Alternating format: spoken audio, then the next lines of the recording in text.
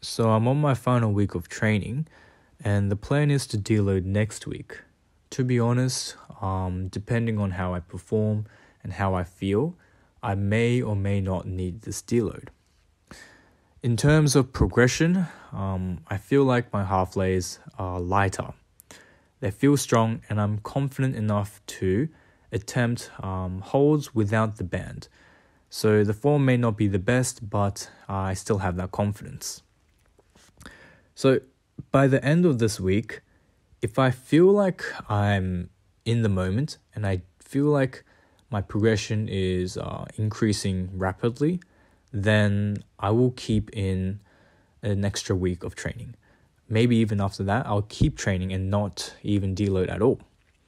But if I do feel fairly tired and my body is, has accumulated enough fatigue, then I'll take a rest and, take it easy for that next week.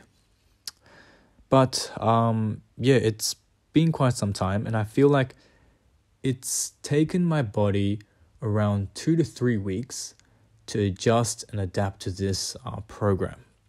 So it is a bit annoying that not everything went as planned, and that, my planche progression was kind of plateauing at that starting moment. But the gears are like slowly running now, and they're slowly turning. So I think I'm able to, genuinely feel as though that this program has been worth it. Objectively speaking, this level of improvement on my planche is fairly mediocre. Like, if you look at my prior videos, it may not even, display that much. But to me, I'm just very happy that it's worked out, and I feel more confident even attempting those half lays.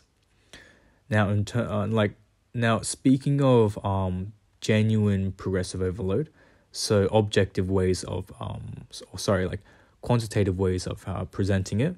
Here, the handstand push-up, I started off at 5 kilos, I think, and I could barely manage 3 sets of 4 in the first week.